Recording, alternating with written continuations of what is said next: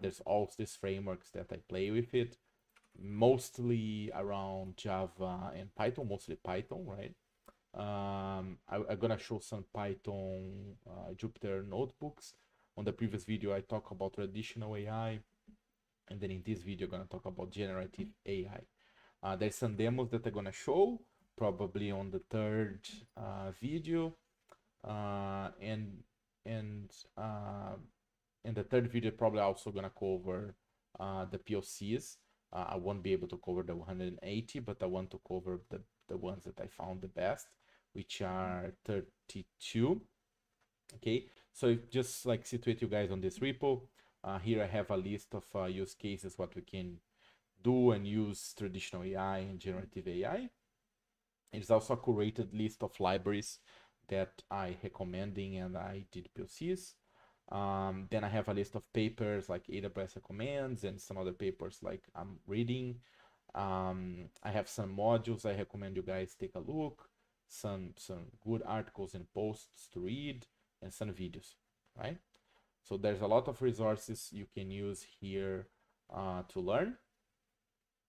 And so on the first video, I was basically covering the first Jupyter notebook about traditional AI. Now on this one, we're gonna see about Gen AI. So let's start there, right?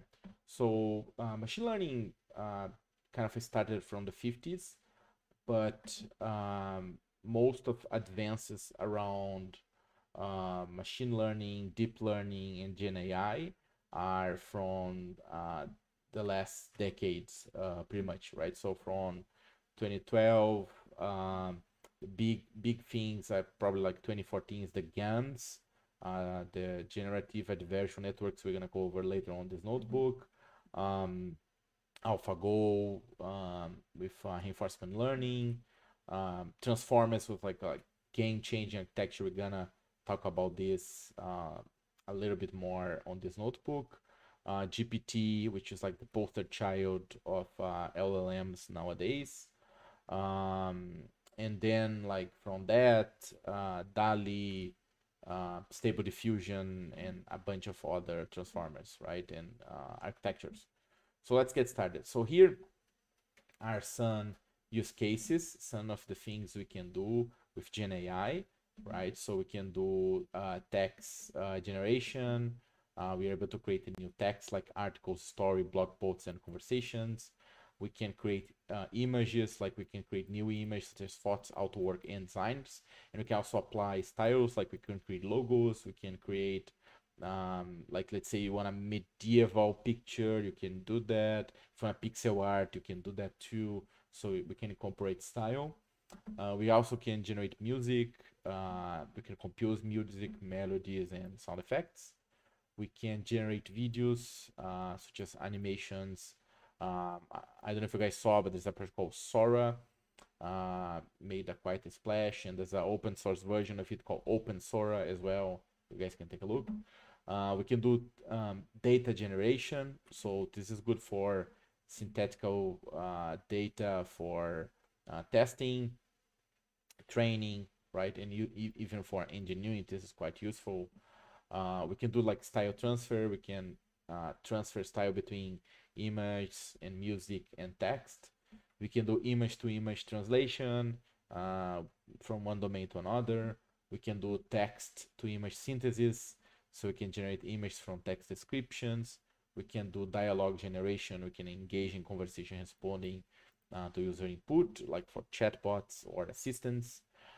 We can do creative writing. We can generate creative writing such as like poetry, stories, and even lyrics for songs as well.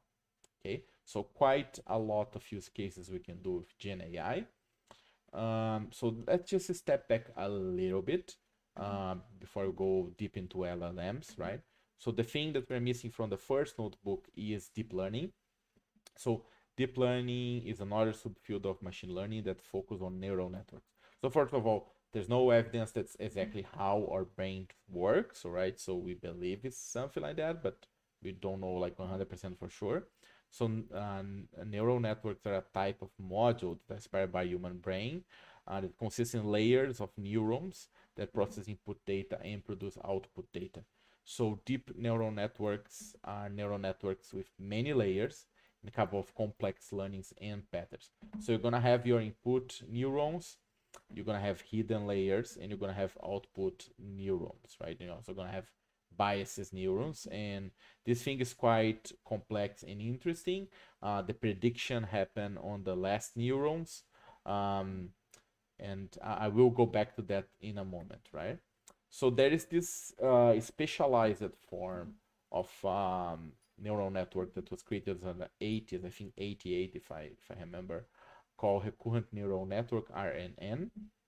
So a recurrent neural network, RNN, is a type of neural network where it's designed to process sequence of data, and they're commonly used for text and speech processing. So here there's an image, and this one here is forward only, right? And this one here, we can see it goes back and forth, right? And that happens with something called propagation, right? So there's backward propagation and forward propagation. So backward propagation RNNs is a propagation that updates their weights and biases during the training. This involves computing the gradient of the loss function. If you guys remember the first notebook, we talk about what's the loss function, right? In respect of weights and biases of the network. And forward propagations, RNNs, are forward propagations to compute the output of the network given an input sequence. This involves passing an input sequence through the network, computing output at each step. So here's just another example. There's one thing called long short-term memory, LSTM, which is a type of RNN that is designed to capture long-term dependencies in data. They are capable of learning patterns that are separated by long sequence of data. So some use cases of neural networks, specifically recurrent neural networks, are natural language processing, NLP, speech recognition, time series predictions and anomaly detection, music composition, handwriting recognition through images, and video activity recognition. Now let's talk about a different kind of neural network called convolutional neural network, or CNNs. So convolutional neural network, CNNs, are a type of neural networks that are designed to process image. They are commonly used for image recognition and a computer vision. Here we have an image of some architecture of a typical convolutional neural network. So CNNs use convolutional layers to extract features from image, right? So we start from image, and these layers apply filters that input image and detect patterns such as edges, corners, and textures. There's a lot of use case for those, like we can do image classification, object detection, image segmentation, face recognition, medical imaging, gesture recognition, image synthesis, and also can be used for self-driving cars. Now let's talk about transformers. Transformers are the big deal. This is a paper from 2017, if I remember. And they're a type of neural network architecture that is being used successfully in many Gen AI tasks. Basically, you can copy this architecture and use for text, for video. Of course, there's some changes, but you can generalize most of it. And they're based on self-attention mechanism. Attention is something very, very complex. I won't cover in details, but the model has a long range of dependencies in data. Transformers have been used in many applications: search, language modeling, NLP, translation, and image generation, right? So you have a positional encoding. Here you have input embedding, you have output embedding, and you end the thing with a softmax, which is gonna have like some probability distribution. There is a very good video on 3 Blue and Brown that explain multi-high-end attention and this in detail, right? But the architecture is quite complex. But what you need to know is that there's many use cases for transformers, like natural language processing, language modeling, question answering, speech recognition, time-series forecasting, and image recognition. Now, talking about LLMs, we need to understand something called embeddings, right? So embeddings are a way to represent data in a lower dimensional space. They're commonly using Gen AI to represent words, images, and other types of data. So embeddeds are learning during the train, and they capture the relationship between different data points. So what we can see here on this three-dimensional space is that imagine if you have a word that's like a woman and a man, and you can see they have like a symmetrical distance between them, and in the same distance is proportional between a son and a daughter, right? So if we plot like an image of a dog and a word dog, they will be very close on this chart, right? So there are some metric functions that can use to measure the similarity of the words, right? Like we can go from Euclidean distance, Manhattan distance, but one of the ones that are most used is called cosine similarity to find the similarity between these two embeddings, and then you can do semantical search. So here is a simple code using transformers. I'm using the BERT model, and we're gonna do some embeddings. So you need a tokenizer and a module. So here I'm using this library from Hugging Face. I'm using transformers, and I'm loading the BERT module. And here I have a sentence. I love coding GenAI applications. Then I'm gonna use the tokenizer. And then from that tokenizer, I'm gonna have outputs. And from that outputs, I'm gonna guess the last hidden state, and then I can print that out. So here are the embeddings. These are also known as tensors. And you might heard the word tensor. This is all about matrix multiplications under the hood. You might heard a framework like called TensorFlow or PyTorch. They're all about tensors. So what is a tensor? Well, tensor is a key data structure used in creating, training, and testing neural networks. They are a generalization of vectors in matrix because they have hanks. So they have an object that represents arrays of numbers. So imagine like this, right? So we have a tensor rank 0 is a scalar, meaning it's a single value. We might have a tensor rank 1, which might be a vector, a list of values like one dimensional. You might have a matrix, which is like rank 2, will be a 2D matrix, and you might have a 3D matrix or n dimensional array, right? That will be your rank. So here I have a simple code with NumPy, just showing like some scalar value, some vectors, some 2D matrix and 3D matrix, and then we are printing some tensors, right? What NumPy gives you is a lot of APIs to manipulate this matrix and do matrix operations, right? That's why this is good on the GPU. GPU is very good to do this kind of a math. Now, okay, you got your embeddings, right? You tokenize it, like if you go back to the code we have here, right? So I have this sentence, and then you're going to create some embeddings, right? And you use a tokenization and you have all these tensors. So what you do with them? Well, one thing you can do is put on a vector database, right? So a vector database is a database that stores vectors in a high dimensional space. It allows to query these vectors based on similarity of the other vectors. This is used for many GenAI tasks such as image search, recommendation systems, and content generation. So here's some landscape of vector databases. You might find some traditional SQL databases here and also NoSQL. You might see here Cassandra, Redis and Elasticsearch as from NoSQL, and Postgres as from SQL. And there's some like specific vector database like Vespa, LensDB, Milviews, and Chroma. I did POC with some of those. There's Pinecone as well, which provide a very nice service on top of AWS. I POC several of these vector databases. I think I'm gonna show some of those the next video on the POCs.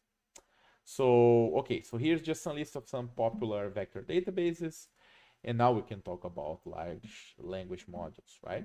So a large language module is a language module that are a GenAI model that's trained on a large corpus of text data. So this could be 40 terabyte, 100 terabyte, or even more. So they're capable of generating human-like text engaging conversations. So large language modules or LLM have been used for many applications such as chatbots, content generation, translation, and many other use cases.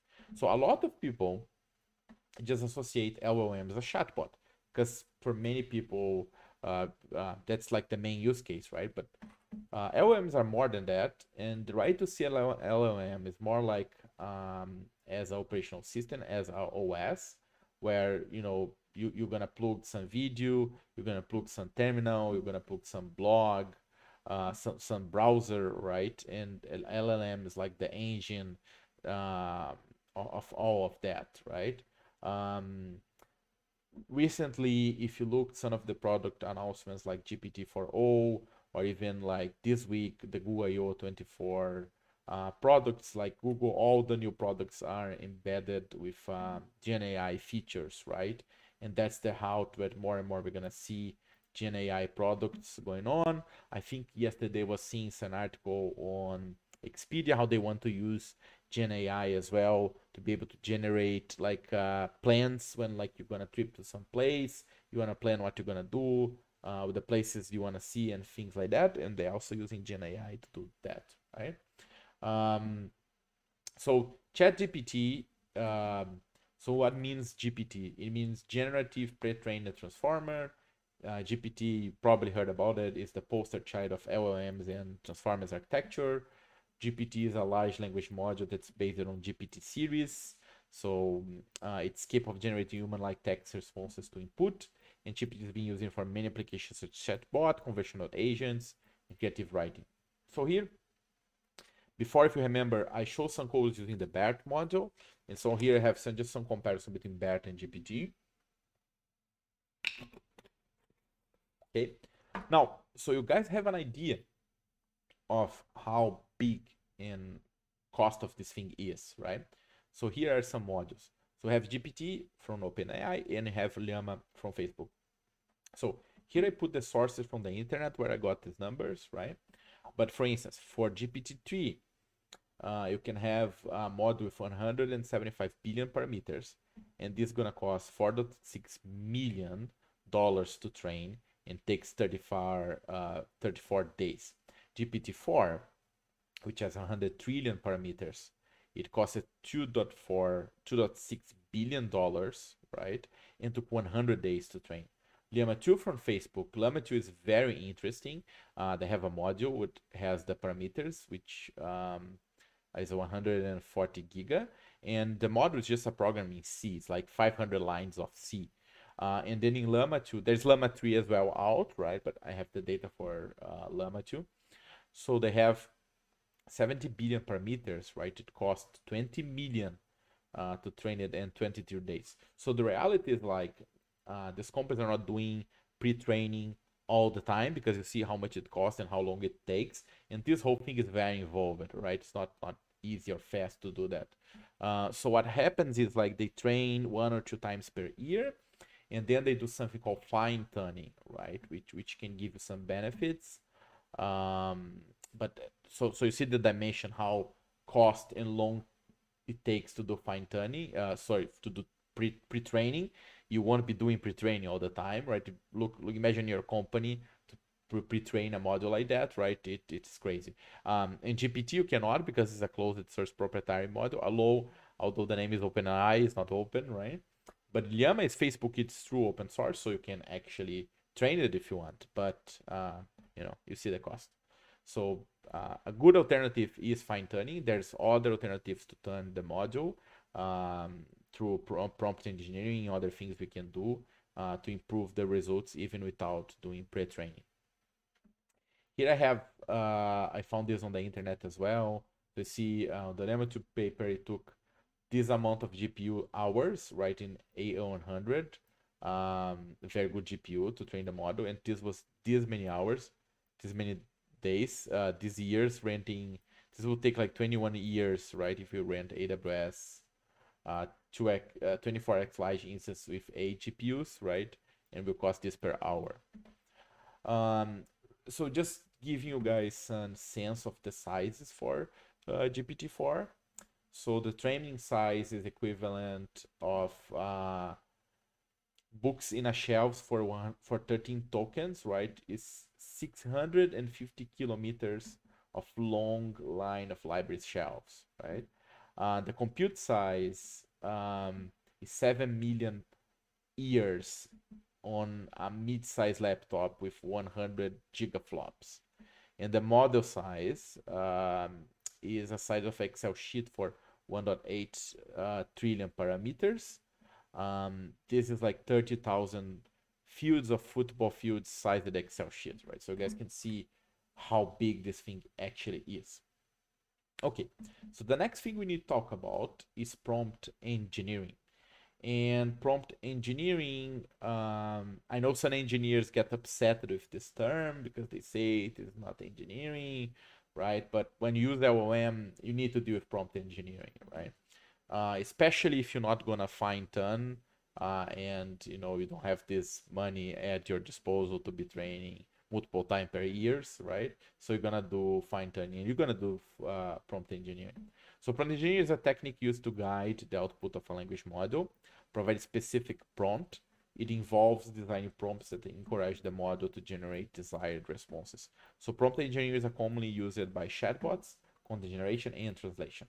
So there's some examples where you give an input to the LLM and you receive an output. You can do some masking, like you can give him a template and ask him to fulfill the template. Some modules you can say, hey, give me this on JSON. There's some modules today that you can also give a text and it's gonna give you some SQL back. Some modules you give some text, can give you images or even videos back. There's all sorts of things. And this is the part where there's a lot of critique right now. It's around reasoning. They say that the modules are not really capable of reasoning. Some modules are better than others, but overall, you're gonna see math reasoning is kind of a problem. Most of the OpenLLM models that you're gonna find out there. But there's some work to try to improve this. Now, let's talk about Hugging Face. Hugging Face is a big deal. Hugging Face is like the GitHub of machine learning nowadays, right? It's where you want to be and where all the cool things are happening. So Hugging Face has this thing called tasks, which are things you can do, right? So just click on this link here. This is where you can see the magic, right? So there's a lot of things you can do. Like here are the tasks you can do for computer vision. Here's what you can do for natural language processing. So you can do for audio, for multimodal, for reinforcement learning, right? And you click one here, you're gonna have a lot of modules, code examples, and a bunch of things. Let's say text to image, right? I want to be able to generate the image based on a text. So here it talks about the use cases and have some code with Python. You can just copy this code here and run it, right? So this is very, very, very useful. I highly recommend you guys create an account in Hugging Face.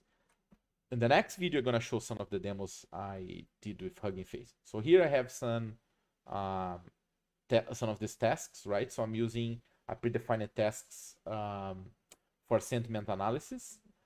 Here I'm just passing the task, but ideally I should pass a model parameter to specify which model I'm gonna use. Otherwise, you're gonna use a default module, right? But you guys can see it's 3 lines of code, right? It's very, very easy. Then I'm passing this text, right? And I want to give me the sentiment score of that, right? And if you pay attention here, it's saying that it's positive and is 99% sure that's positive. It's quite good for 3 lines of code in Python, right? Now let's talk about ONCs. ONCs is a very big deal in twofold, and I'm gonna explain. So ONCs is an open source format for representing deep learning modules. It allows modules to be trained in one framework and deployed in another. So literally, we could train in TensorFlow, use ONCs to export the model, and then we can run inference on PyTorch. So that's one thing. So you can switch backends.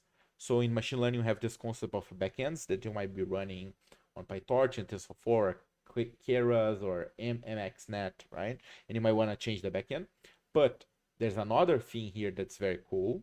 Usually data scientists and folks working on the model probably going to be working with Python or are more likely Python nowadays. But like engineers, but they might be using different languages, right? And with ONCs, you can do the model, let's say in PyTorch, and you can run the inference in Java, and that's very, very cool. I did POCs on that exactly direction, and it's very easy to use. There's a CLI tool with onks you can use, and you already can export like Hugging Face modules. It's like very, very easy to use. You can train a model, like I said, in PyTorch. You can save the model, then you can load on longs and generate this portable module files. It's very, very neat. So onks, keep an eye on onks, and I highly recommend to use onks. Now, the next thing we need to talk about is called LangChain. LangChain is one of the things where it gets very interesting for us as engineers, because LangChain is a framework that's designed to simplify creation and application of using large language modules, LLMs, and a language model integration framework. LangChain uses use case largely overlap with those language models in general, including document analysis, summarization, chatbots, embedding, and many more things. Right, so you can have access to the modules, you can have access to other chains, you can do prompt templating, engineering, you can access indexes, agents. So in Java, there's this guy called LangChain for J. I highly recommend you guys take a look. It had a lot of integrations with Java ecosystem. It's very, very new, but very neat. So keep in mind some of the things you can do with LangChain, right? So you can do some smooth integration between the Java applications that you already have and your LLM modules, right? So LLMs can call Java, Java can call LLM, for instance, right? So that's very cool. We can do some prompting templating.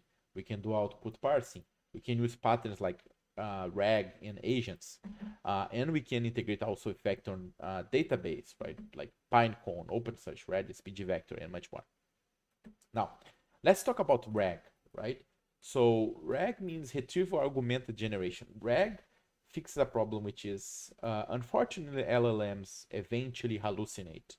And they will produce false results, but they're gonna look very good, right? So there's different kinds of hallucinations. One hallucination is like a factual hallucination, which is like the fact is incorrect, period, right? So get, let's say, a historical fact wrong. Like, for instance, say like the first person to walk on the moon was Charles Lindbergh and actually was Neil Armstrong, right? So factually wrong. That's one kind of hallucination. But another kind of hallucination is more called faithfulness hallucination. It might depends of the prompt. Depending of the words that you use, you might trigger that hallucination. So that's a different kind of hallucination. So LLMs are not good with fact checking because they cannot reason. They're not capable of reasoning yet. Because remember, it's a narrow AI.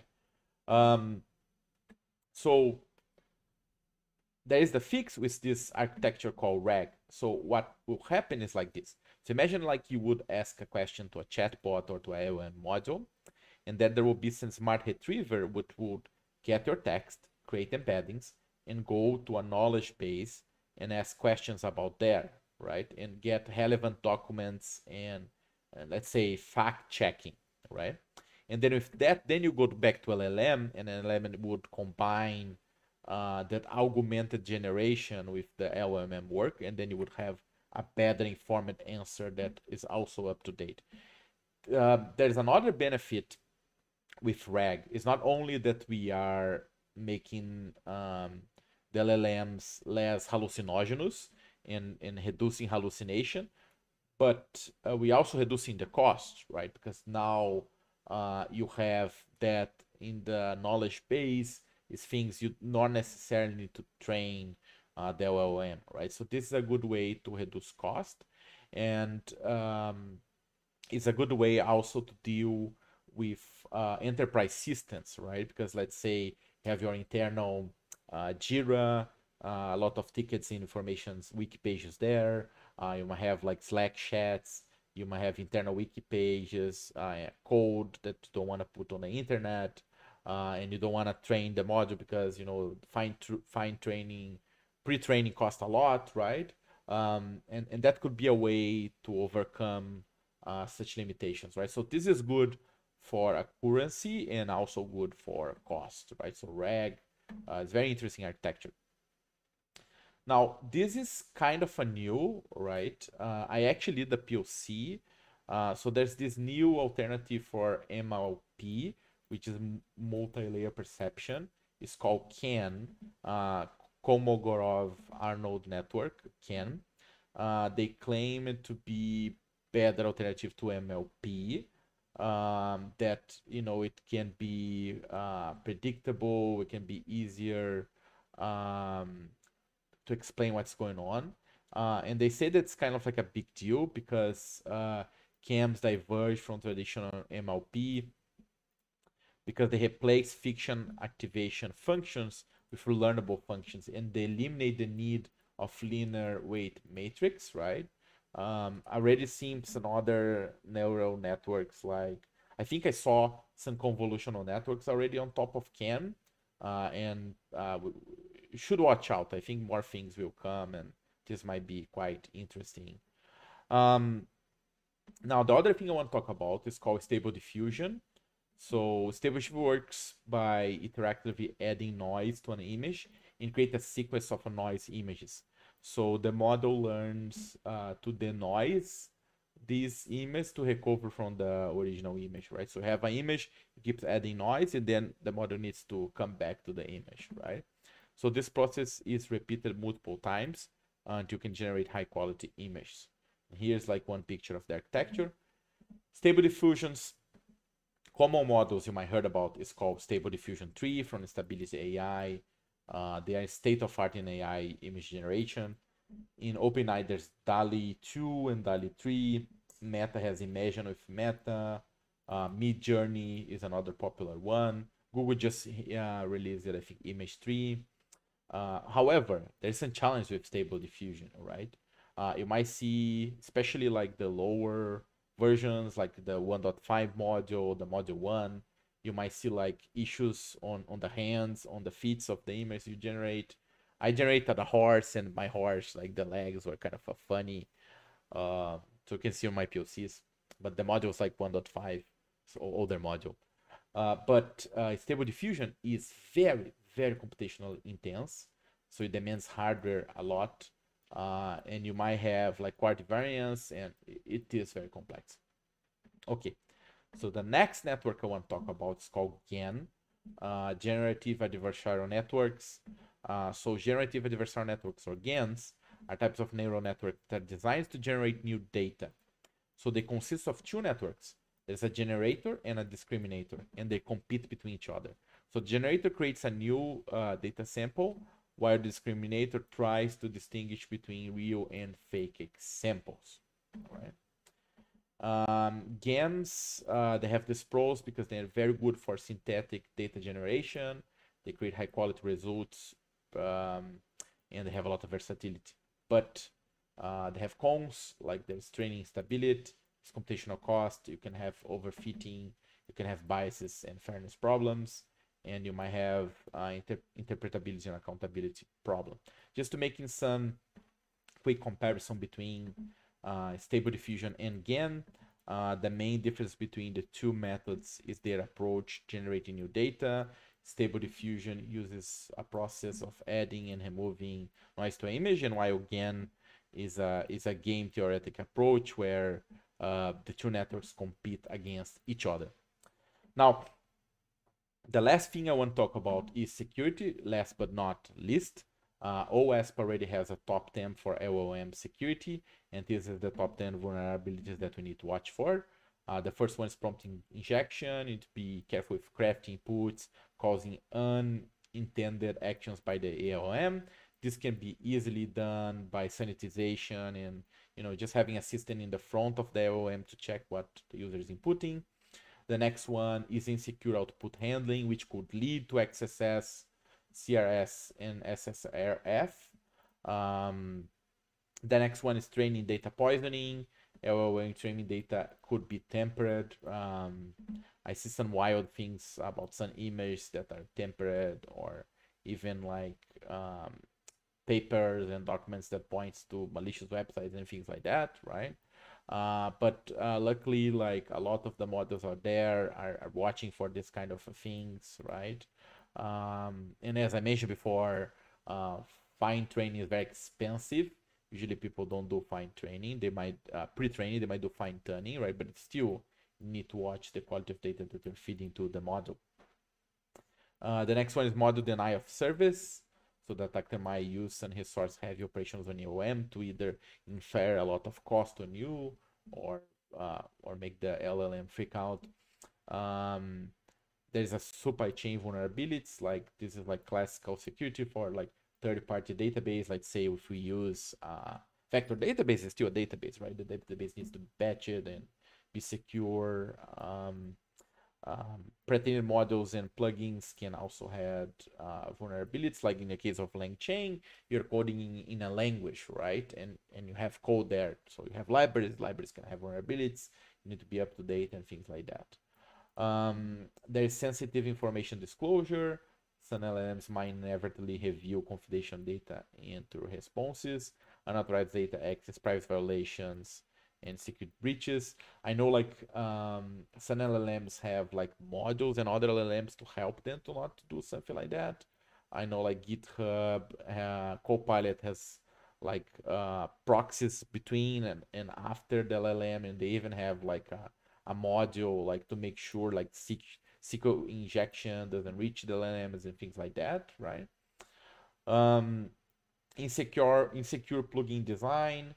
LLM plugin can have insecure inputs and insufficient access control. In the case of agents and regs, like for instance, uh, excessive agency, so excessive functionality, permissions, autonomy granted to LLM-based systems, like like if the LLM is user-facing, attackers can use that as a vector. But if the LLM is internally and use an LLM, let's say, to generate code or generate tests or code reviewing or other internal, not customer-facing tasks, this is quite safe. Over reliance, misinformation, miscommunication, legal issues, and security vulnerabilities. There is this cases on the internet. I don't know if you guys heard about it, but there's this guy who fooled some of these chatbots that was LLM based to sell a car for $1. That's a quite popular one, right? But this all could be uh, caught with sanitization and just have a proxy in front of the LLM. And finally is model theft. So unauthorized access, copying, exfiltration, proprietary LLM modules as well. It is also related if you can have some tempered data on the pre-training, then later on could be exfiltrated, right? All LLM vendor companies are watching these kind of things, but security is everybody's job. We also need to be watching for this and more. So this is the end of the second video. Now we finish the Gen AI notebook. On the next video, I actually gonna go through the POCs and through the demos, right? So thank you so much, guys. Take care. Cheers.